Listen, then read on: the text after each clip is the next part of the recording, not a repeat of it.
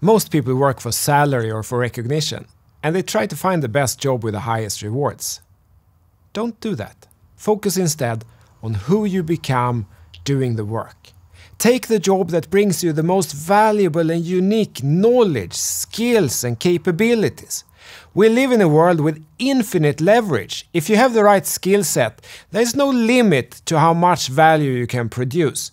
That also means that there is no limit to how much you can earn. The market rewards mastery. Aim to become truly great at one thing. Aim to become the very best there ever was at your craft. Focus on your learning, your growth. Focus on how much value you can add. I've built a lot of dream teams over the years, and people always asked how I could do it. I paid well, but they could probably earn more at that time. This is how. People wanted to work with me to grow, and they did. Many of them went off to make incredible careers as experts and as leaders.